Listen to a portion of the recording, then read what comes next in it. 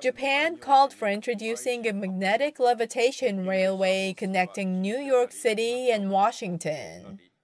Central Japan Railway Chairman Tsuge Koei spoke at a promotional event held in New York City on February 22nd.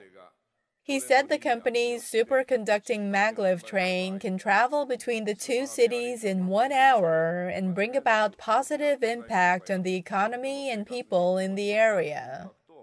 Currently, Amtrak's Acela Express connects the East Coast metropolises in 3 hours. Nearly 100 people, including local assembly members and corporate representatives, attended the event. Northeast Maglev is working with JR Central to start with building a superconducting Maglev line between Washington and Baltimore in Maryland. The American company aims to start operations of the 65-kilometer stretch around 2033 or 2034.